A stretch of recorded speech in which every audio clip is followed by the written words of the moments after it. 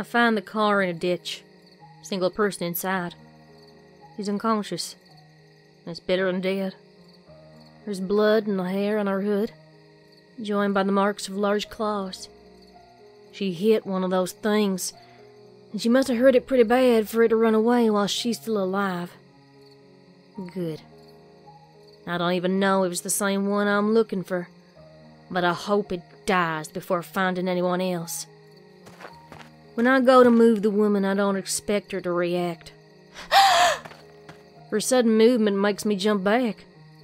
She doesn't know what she's doing, I think. She's clawing away at the seat belt that holds her seat in place before falling limp again. It reminds me of my girl and her restraints, and I can't help but hear the voice in my head. I push it from my mind. I have to move this woman, and her car ain't about to go anywhere. She's not too big, but neither am I. Seatbelt's stuck, but my knife gets through it quick enough. I put most of her weight on one side so I can still hold the rifle. At least we don't have far to go.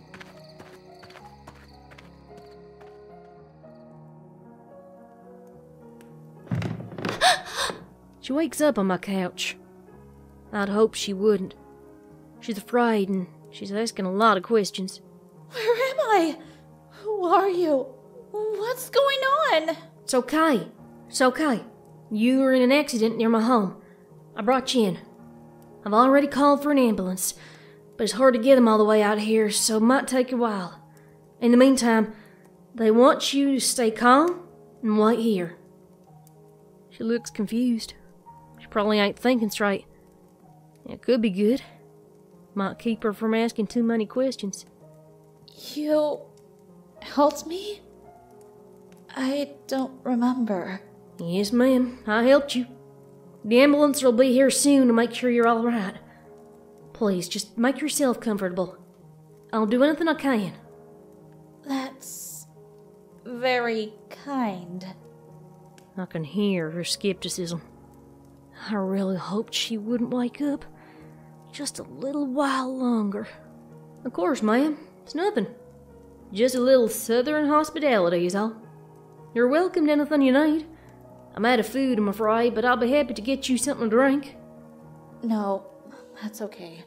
What was that thing I had? That's the question I didn't want her to ask. But there's not much I can do. She must have seen it, and she'll know if I lie. Might as well see what she knows. You tell me. I don't know. It was an animal, I think. But it was big and stood like a person. Yeah, we got those around here. The way it came at my car. I thought it was going to kill me. It probably would have if you hadn't hit it first. Looked like you got it pretty good. So, what was it? That thing can't be human. No, I reckon it ain't. Ma'am, maybe you should rest. Not spend all your time thinking about what you saw. How about I get you that drink? She eyes me cautiously. I try to come across as polite, welcoming. But it's looking like this is gonna turn real bad real soon. I think I prefer to hear more about these things you've got around here. If it's all the same to you, Miss... She's reaching out for a name. I don't offer one. I don't ask for hers either. I'd rather not know. All right, if that's what you really want. It is. They're monsters, man. The kind of thing you tell your kids about to keep them from wandering off. They're big, hairy beasts that don't do much other than hunt, kill, and eat. It's not even their fault. It's instinct. Gotta eat, you know? And they'll almost always go after something living. Deer, maybe. But we don't have many of those around here anymore. People, too. That's why one came after your car. But you can't blame them. You get that? What's left of their humanity gets buried somewhere deep. It's just instinct. It's all they've got left. Humanity? You're telling me that thing I saw used to be human? Probably. That's what happens when you take a bite and get away. I've seen it. First, it's only certain nights. Then they go back to how they were. And then it's every night. And eventually, well, one night they don't turn back. She glances at the door and then back to me. Probably notices the sun is starting to go down. Possibilities must be running through her mind.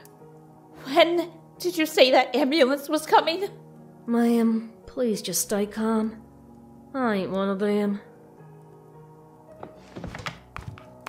We move at the same time. She goes for the door. I go for the rifle. I'm faster. I stand between her and the exit, my rifle at the ready. Ma'am, I'm gonna have to ask you to sit back down. I didn't want it to end up like this. You didn't call for help. Sit down. You're going to kill me, aren't you? Sit down now, or I shoot. She sits. Why are you doing this? I ain't what you think I am. I'm doing what I gotta do. Now, are you entirely sure you don't want something to drink? I don't care if you're one of those things. You're a monster all the same. If you kill me, what makes us any different from what they do? What makes you any different? I know what I'm doing while I do it. And then, we wait. I don't let her move. The time passes. Gets a little darker. It's almost time. She yells something at me every few minutes. I try to stay polite. It don't mean anything, but it's all I got. I wish he hadn't woken up. We hear a thump from the other room. She knows she's almost out of time, so she makes her move. She tries to run. I hit her with a gun and knock her to the floor. This is the really bad part. I put the gun to her back and walk her to the other room. I have a kid! Please, I have a kid! So do I. I open the door and push her in. My girl sits there, chains holding her in place. She looks up to me with fear in her eyes, and my heart breaks just like it does every time.